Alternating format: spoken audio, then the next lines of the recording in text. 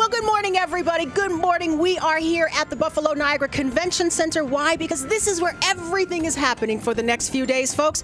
This is the home of the 2017 Buffalo Auto Show, and all the excitement is here on 2 floors, and everything on 4 wheels that you can possibly fantasize about is here and waiting for you.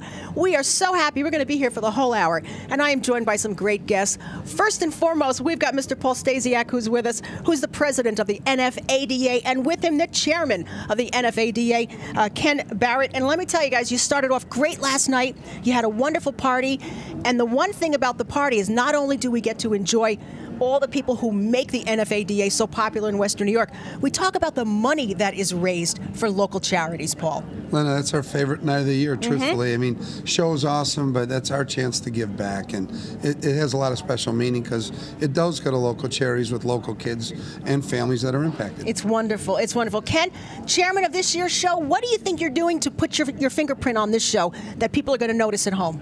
Well, I think this is kind of our Super Bowl. You know, I love it.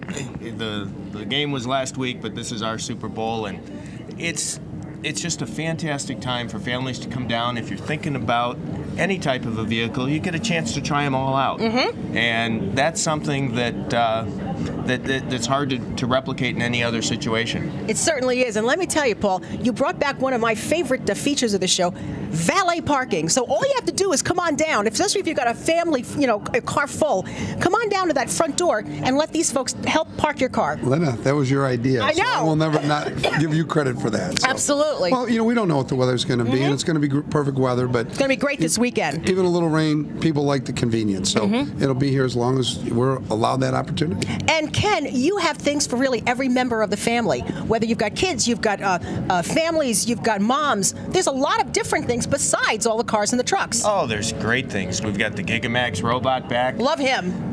We've got or her. some of the Sabres alumni, Danny Gare, Don Luce, Craig Ramsey, Buffalo Bandits, the Bandettes, their cheerleaders. We've got the Superhero Alliance, which are some folks that are dressed up in superheroes that will be making the rounds, and lots more. Yeah, in fact, our Eyewitness News personnel will be here signing autographs as well, so if you're going to come on down, make sure you stop at their table and say hi. Paul, what cars are getting you super excited this year? Linda, it's amazing. Every year changes technology. I'm amazed at some of the high lines, and I'm more amazed at the family cars that we would drive and all the things that are in it. They're moving living rooms. Yeah, they are. The comfort, we went from heated seats to air-conditioned seats to heated steering wheel. You got cars that can give you a massage in the seat. I know. The Wi-Fi, the movie theaters, the acoustics. There's no reason to leave your car. It's amazing. Plus, we have our fair share of those fantasy cars here, too, so you can see what's on the horizon. Eye candy is what some of your people said. Yeah. When you got a car that's $130,000, you got to at least get in it if you get a chance. So we've got a lot of that. We've got cars coming all the time, from the brand new Alfa Romeo to the Maseratis, the BMWs, and Lexus. You got a lot of 2018s. And Ken, earlier last week, I had the chance to get over to the GM Tonawanda plant and spoke to the folks who make those engines. And let me tell you, we've got hundreds, if not thousands, of Western New Yorkers who are so proud of what they do and how they contribute to GMC. It's amazing. Oh, it's a fantastic operation they run there, and I think they're on their 8th million engine, or maybe even more than that. The number of engines that have been produced out of Western New York in that facility is incredible, and the quality that they produce them at is almost unparalleled. Yeah, they were telling me about the updates, and they're even more efficient than ever. You can just feel good about every single part of a car that you buy these days. Everything is thought out by experts. Linda, they're here. We always invite the engine plant and those folks here. They love talking about it. They love showing it and demonstrating just how their quality works. Oh, it's amazing. So those folks will be here as well. In fact, we have a whole hour full of guests, of people who will be here for the next 3 days. But we had this great show last night, which gave people a little taste of what they're going to see. And we've got more of that for today. In fact, in just a few minutes, one of our New York State Troopers, O'Callahan, will be here because he's going to be talking about what they're doing downstairs. So we'll get to that in a second. But when we talked about last night, we talked about some of these incredible cars. A lot of what you see, of course, starts in Detroit. So what do you say we back up and take a look and find out why everybody is so excited about this year's cars?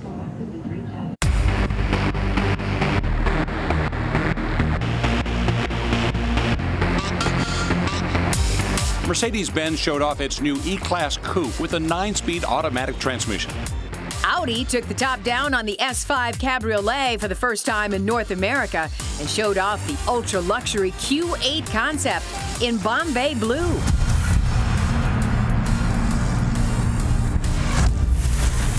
And Lexus debuted the 5th generation LS with a twin-turbo V6 engine.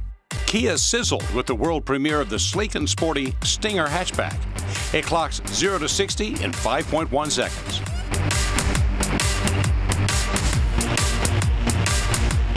This is Volkswagen.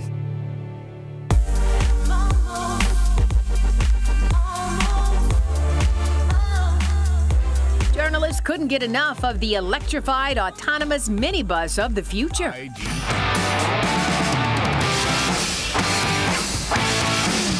Ford tweaked and teased this year, showing off a facelift on the F-150 and announcing the comeback of the beloved Bronco and the Ranger. The ability to bring it back is just a response to consumer demand. We're on websites, all the letters we get, all the emails we get.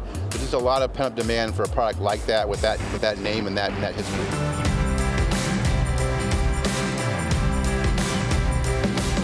Chevy unwrapped a 2018 Traverse, an SUV with plenty of legroom and space for your cargo. The Traverse that we're replacing was 9 years old, so it was time.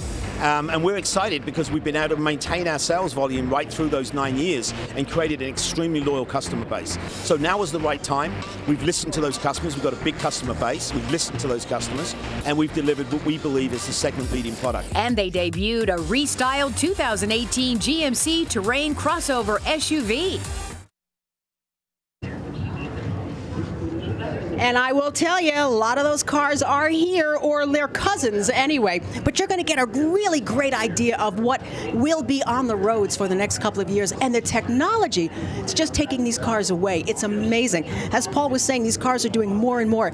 And yet, they're keeping the safety options also at the first and foremost, because that's what a lot of families are interested in. It's not just airbags anymore. It's how can this car actually keep you safe inside the cabin. So ask those questions when you come, because all the people are here, the people who create these cars, right down to the people who market these cars. It's amazing. We are just beginning, folks. The doors will open here in just a little while. Lots and lots of folks to meet. We'll meet some of the people who will be greeting you and some of the people who even make these cars. So stay with us. We're going to come back to you live from the 2017 Buffalo Auto Show.